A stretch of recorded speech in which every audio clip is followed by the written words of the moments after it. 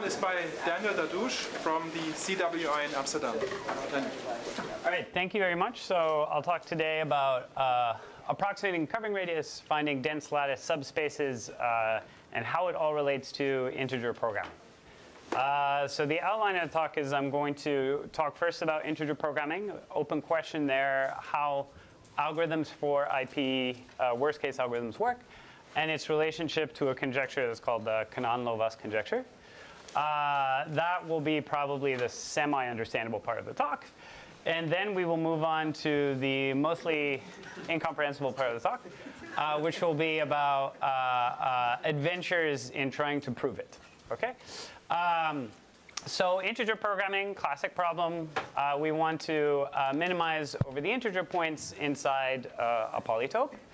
And the big open question, at least from the perspective of this talk, is can we solve this in singly exponential time? As actually already mentioned last week, there is an n to the order n time algorithm for this, and it's due to Cannon. So let me tell you roughly how these algorithms work with a kind of updated perspective that, in fact, comes from my thesis, which will point you to at least a bottleneck that one can hope to improve. So there are two cases. This is sort of a dichotomous situation when you're trying to solve IP. So here I'm just going to try and find a feasible integer point, not maximize, but it's not much different. So the first case is like if you have your body K and it's like super big, okay? And there are like sort of clearly tons of lattice points inside this. And the way in which we quantify that is in terms of the covering radius of the body. So the covering radius of the body is the minimum scaling such that no matter where I shift it, I still intersect the integers. Okay? So now, I mean, you can check that, in fact, this is sort of the worst case. I should scale it down by 2/3. And if I scale it down any further, I'm not going to contain lattice points in every possible shift. Okay. So in this case, this is somehow the easy case. When the body is like really big and fat, it turns out we can find the integer points inside here in singly exponential time. So this is not the hard part. The hard part is when this is not the situation. And so when it's not the situation, the covering radius is somehow big. And this is when we say that sort of K is flat in some way, shape, or form. And sort of the most general way of quantifying how that could be good, and this may be something that many of you have not seen formalized this way, is that if it's flat, it turns out that there should be an integral projection of some dimension, which I'm not going to specify, such that the volume of the projection is small. So let's do this for a one-dimensional projection. Here is the projection onto the y-axis. And you can see that here the volume is 2. Okay? And this volume is 2, in fact, will roughly correspond to sort of the number of fibers of this projection that could possibly correspond to feasible points upstairs. And usually the goal is to sort of recurse on all of these subproblems. And in my thesis, sort of what I showed is that you can basically recurse on all of these subproblems in time that's sort of proportional to this volume. Okay? And the reason we normalize a volume by the power 1 over k is because here I'm sort of killing k dimensions of the problem at this cost, which is sort of the effective branch. This is like the effective branching factor. Okay? So those are the two dichotomous situations. Now the question is, what is going on with this quantity? So it turns out that this quantity is, in fact, so this is sort of the best possible projection. There is a direct duality relationship between it and the covering radius. Okay? So this left-hand side, it turns out, is easy. I will prove a special case of it later. And this is the hard side. Okay? So this is what controls the branching factor of your integer program. And one interesting thing is to think about this, and I mean, that'll come up later, that these guys, so this projection matrix is to some extent an efficiently checkable certificate that the covering radius itself is large. Okay, just using the easy side. Good. So we have flatness theorems that quantify how flat the body can be in this case. And the first case that was studied was in the case where the rank of the projection is 1. So it's really just an integer vector. Okay? And here, after a lot of work, which will come up here, we've been able to show, or people, many researchers have been able to show that you can bound it by a polynomial in dimension. So this is basically the branching factor. And you get this sort of n to the 4/3 times some polylogarithms. Okay? And there is a conjecture that, in fact, the correct right-hand side should not be n to the 4/3. It should just be n. And if that's the case, then it's tight. You can just take like a simplex, scale it up by n, and convince yourself that that's a tight example.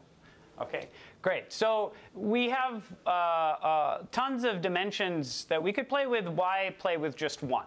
Okay, so what happens if you play with more dimensions? So if you don't restrict yourself to finding a rank 1 integer projection, then it turns out that there is actually a remarkably easy proof. I mean, I'm not going to say it's not that easy, but it's much easier than the previous proof that the sort of effective branching factor you get this way is bounded by n.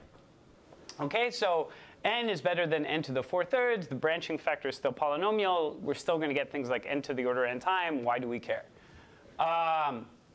So the conjecture is that, in fact, the truth should be much better.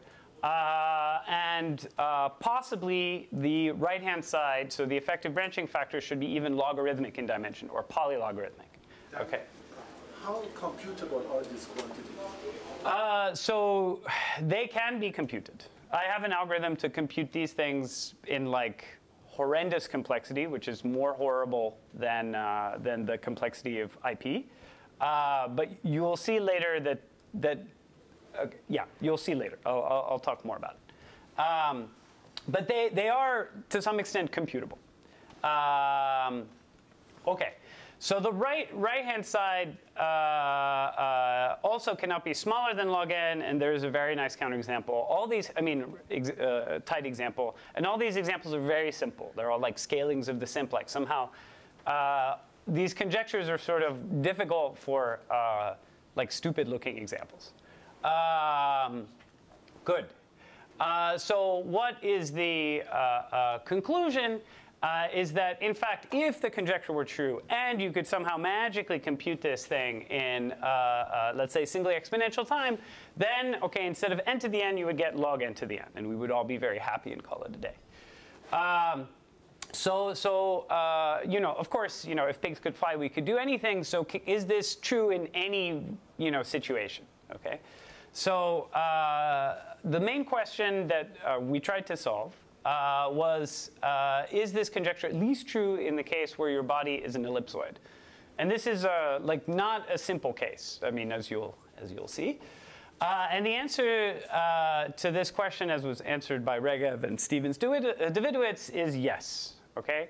So it turns out that, in fact, if you restrict your bodies to being ellipsoids, the conjecture is true. And can we compute the projection? So in fact, the previous result that I just mentioned was an existential result. And it turns out in this talk, I can show that, yes, you can indeed compute the projection in single exponential time. So let's go to the second part of the talk, where I will probably start losing many of you. So just ask me questions.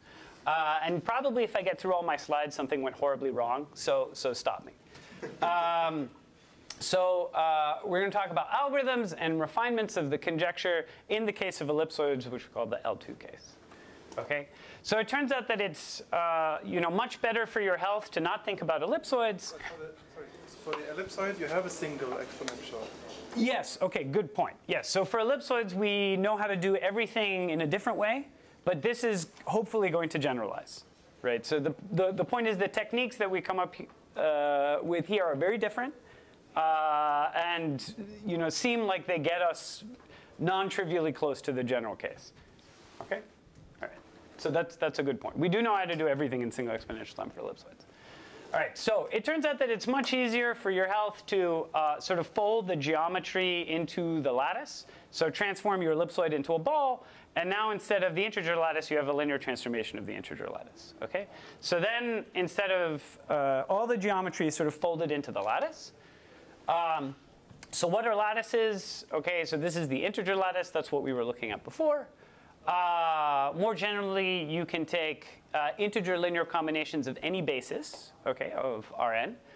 And here you can see that there are many different ways of specifying the same lattice. And the quantity of crucial importance for us today is the determinant, which if you take any basis, it's the volume of the fundamental parallelepiped. But even more importantly, it's also equal to the volume of any region that tiles space with respect to the lattice. Okay? So any region that tiles space with respect to the lattice has exactly the same volume, and so it's a invariant, a useful invariant. So now let's kind of do some translation and try and restate everything in the context of sort of L2 and lattices. And here I'll be able to show some of the simple proofs that I skipped before. So the covering radius is just now going to be the kind of farthest distance away from the lattice I can be, right? That's the covering radius. And if you look at this beautiful object known as the Voronoi cell, so this is all the points that are closer to the origin than anyone else, you can see that the covering radius is exactly the smallest ball that I need to contain the Voronoi cell. Okay? So now let's try and reprove these kind of volumetric lower bounds that I claimed were the easy side that we didn't see last time. And so they really all stem from the kind of trivial fact that this ball has to have at least the same volume as the Voronoi cell, right? And importantly, the Voronoi cell, because it's a tiling region, has volume equal to the determinant. And so if you move everything around, and you remember that volume is sort of n homogeneous in Rn, you will get this lower bound on the covering radius. Okay. But now there were all these projections and things going on in the previous part of the talk. So where are they here? So it comes from OK. So this, by the way, notation is just like I'm ignoring constant factors. OK. So this is roughly what the bound is. OK, so I'm bringing back in projections. So now let me use this nice notation to say that I can project the lattice onto a subspace W. And I mean, orthogonal projections shrink Euclidean distances. So if you think about it, the covering radius after I shrink should get smaller, right? So if the covering radius after I shrink should get smaller, then I can sort of apply the lower bound here and get a new lower bound here. Okay? So that gives me this. All right? And now I can sort of maximize over all of these lower bounds. And this is essentially the kind of dual quantity of what I showed you before. But it's basically the best possible volumetric lower bound you can get for the covering radius. Good. So what is the L2 version of the sort of Cannon-Lovász conjecture? Is so somehow this we know is a lower bound, but is it also an upper bound? Right. So that's really the question. And this number is by how much are we off? Okay. So also it's easy to see in this particular case that OK, square root of log n. So anything when you do things in L2 you get square roots. So square root of log n is, in fact, the best possible. And again, it's a very simple example. It's just like a scaling of the integer lattice. So what is it that is known? Okay. So in 88, Cannon and Lovász, when they worked on this, they showed that this constant for L2 is bounded by square root of n, which is better than n, which they had for the general case. And basically, that was it. Until last year. And last year, Oded Regev and I showed that if you assume a conjecture that maybe I will have time to talk about at the end, then in fact this number is bounded by a polylog. Okay. And then this year at Stock, Regev and Noah Stevens-Davidowitz proved this Reimers-Minkowski conjecture and slightly improved our reduction and showed that, in fact, for L2, this is bounded by log to the 3/2 n. All right? So now, I mean, the rest of the talk is going to be talking about refinements of what was going on there. So any questions so far? Is it given idea of what the reverse Minkowski conjecture is? I will say it at the end hopefully, but basically the point is Minkowski's theorem tells you that a lower bound on the number of lattice points in terms of sublattice determinants, okay, or in terms of lattice determinants. So if your determinant is small, you should have a lot of lattice points. And reverse Minkowski is the opposite. So if all your determinants are big, can you upper bound the number of lattice points? So good. All good so far? OK. What do we show? So first, as I mentioned, there is kind of an algorithmic aspect that was missing in the previous result. So we show that you can actually find this subspace with, it's a bit worse. It's not like log n to the 3/2, but it's log n to the 2.5, but I guess still good enough for government work. And in singly exponential time. Now what's the second thing that we show, or that I show? OK. And how does this compare to prior work? So I mean, in the paper of Kanan and Lovas, they use, if people know, an HKZ basis. And now we know how to compute HKZ basis in 2 to the n times. So somehow that was already algorithmic. I showed with Daniele Michancio that if you want to compute the best possible subspace, I mean, I don't care what this bound is, but just the best possible subspace, then I can do it in a ludicrous amount of time. And that also extends to general convex bodies. The thing that was the question that you asked. But this we can do better. Good. And the second thing, and this was at least to me very surprising, is that you can do better than just use projections, projection determinants to get a lower bound on the covering radius of the lattice. So if you only use projection determinants, you are stuck with square root log n as a lower bound. But it turns out if you're a little bit more careful, you can get it within a constant factor. So you can get a lower bound that is tight within a constant factor, assuming the slicing conjecture for Voronoi cells.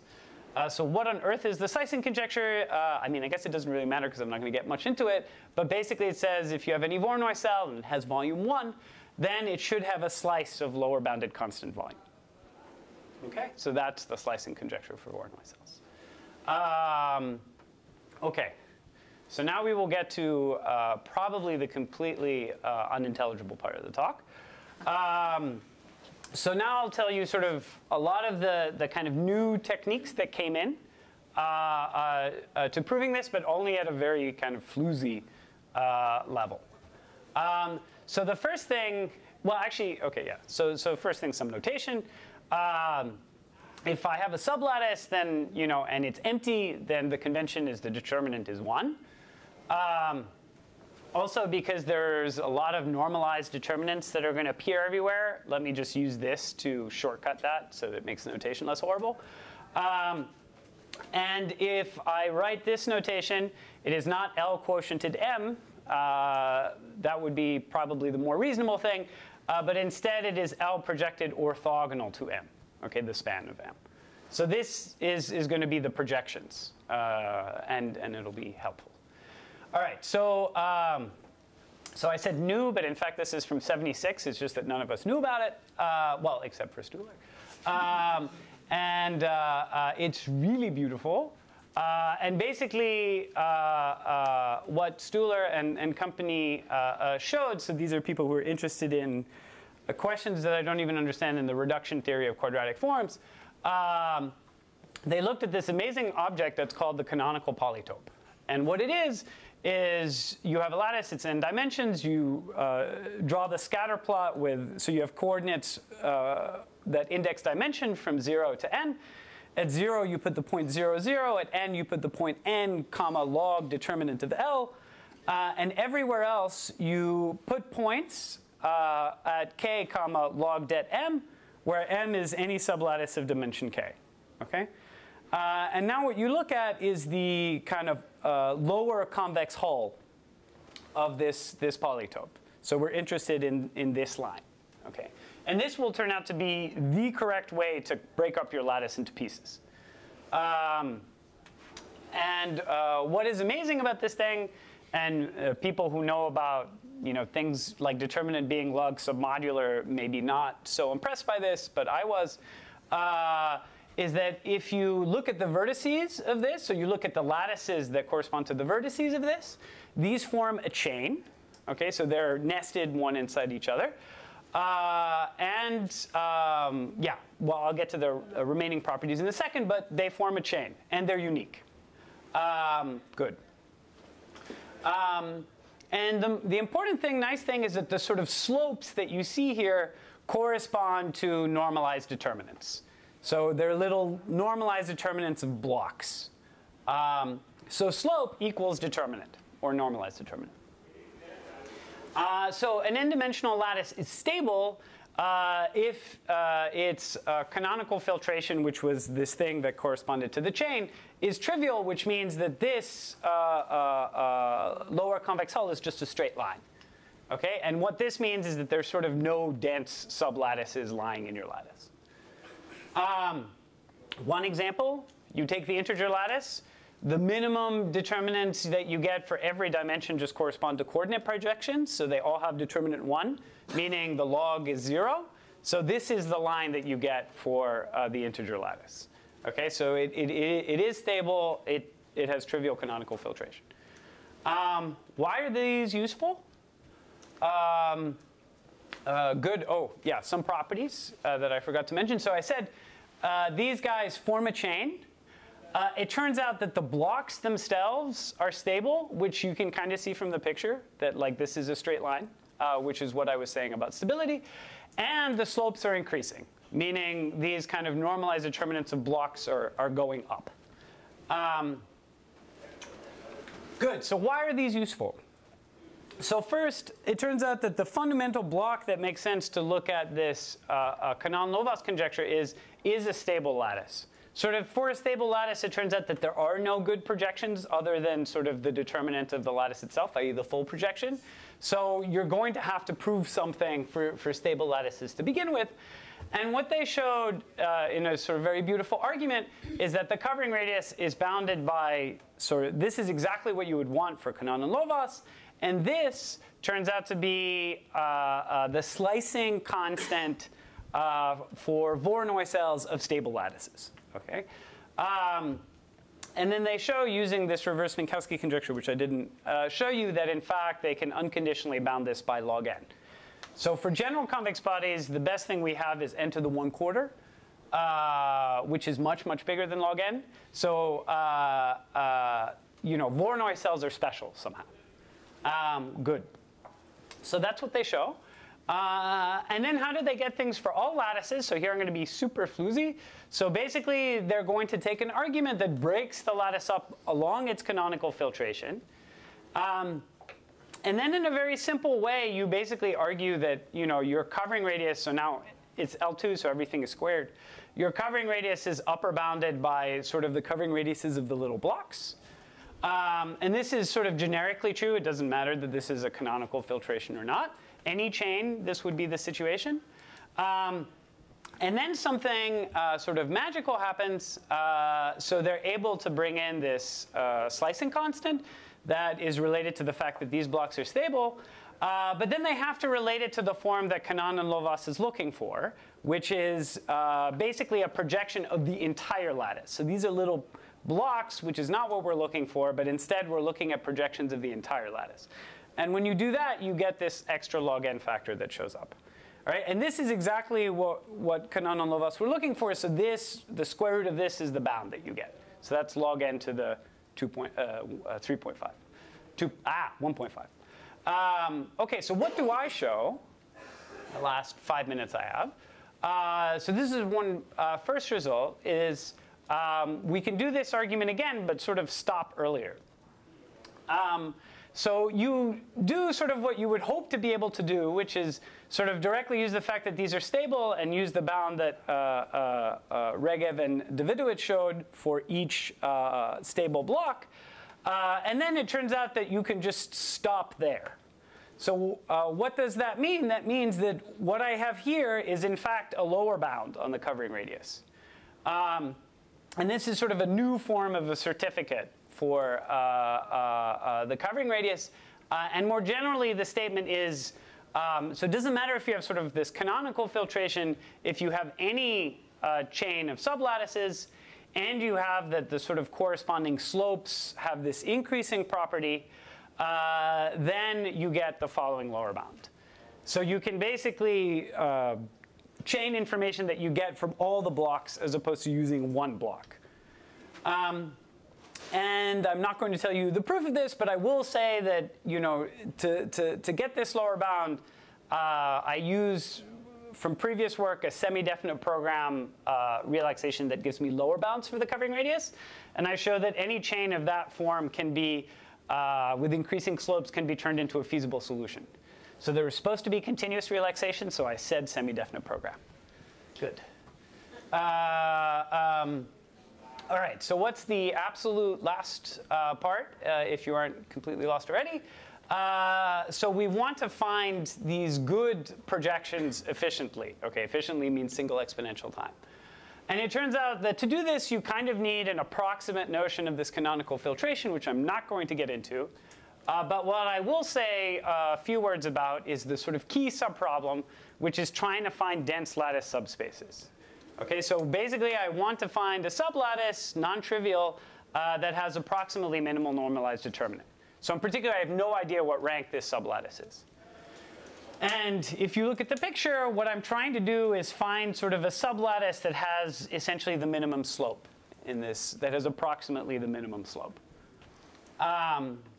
So what is the very, very vague, OK, no, not high-level idea yet.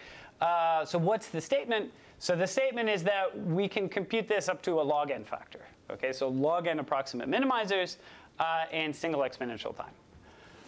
And what's the very vague idea, and I'll guess say a little bit more, is that basically if I start, I'm going to start with my guess being the full lattice.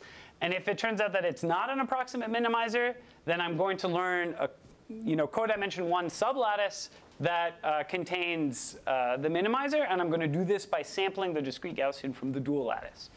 So let me tell you what just at least the discrete Gaussian is. So the discrete Gaussian is this beautiful discrete distribution over a lattice. And it has a parameter, and it looks like a Gaussian. And if you make the parameter smaller, you get smaller vectors. You get shorter vectors. So somehow getting short vectors is a generically useful thing. And it will also be useful here. And the important thing about the discrete Gaussian is that we can actually sample it in single exponential time for any parameter s. Okay. So how do we use this? So I mentioned that I need to use the dual lattice. So what on earth is a dual lattice? It's just everybody that has integer inner products with the original lattice. So if you dual lattice points just give you kind of hyperplanes that lattice hyperplanes, which makes sense if I'm trying to reduce dimension by 1. So if you start with the integer lattice, the reason you never hear about duals is because the dual of the integer lattice is itself. 2 minutes. Good. And whatever. Yeah, so what is the sort of algorithm to find my dense lattice subspace? I sort of guess the minimum determinant. I check to see if my current determinant is too big, or is, if it's the right size, I return it. If it's too big, I sample from the discrete Gaussian, and I repeat on codimension 1 sublattice. Okay? And the key point is that the vector that you sample is going to be orthogonal to the space that you're trying to find with high probability. And to analyze that, we need the reverse Minkowski theorem, which I will tell you about in the last 2 slides. So what did Minkowski say in 1889? Paraphrasing, he said, if I have a lattice that has determinant less than 1, and I look at a radius of about square root n, he showed a lower bound that you basically have an exponential number of points at that radius. And this is because the ball of volume square root n of radius square root n has exponential volume in dimension. So you can specialize that a little bit. And notice that he also says something if you have sublattices of low determinant. So if you have a sublattice that has determinant less than 1, and its dimension is k, then in fact you can show that you have exponentially k number of points at distance root k. So this is just the trivial thing by applying Minkowski's theorem to the sublattice. So what is the conjecture, the sort of reversal of that? So the question is, if all the non-trivial sublattices of L have determinant at least 1, is this an upper bound as opposed to a lower bound? And the answer is yes, except that you have this extra logarithmic term, and this is essentially tight for the integer lattice. OK, I'm done. Okay, thank you.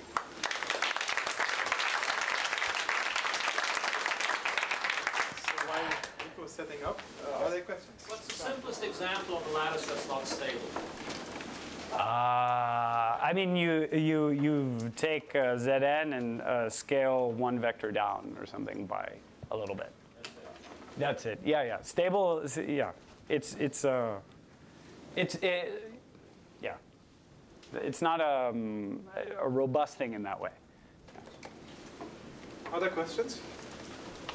So I have a question. I mean, this Cannon-Lewis conjecture for ellipsoids. I mean, the bounds that are proven there. Do they also give better, let's say, better than n to the n time algorithms for, let's say, closest vector? Yeah. And also, of course, then space, right? This would be polynomial space, or? No. Let me think. Not obviously, unfortunately. And the reason is because this enumeration step that I use needs exponential space. So if you have only polynomial space, then n to the n is still the... Yeah, n to the n, no matter what you do, is still the best that we know. Yeah. Thank you. Thanks.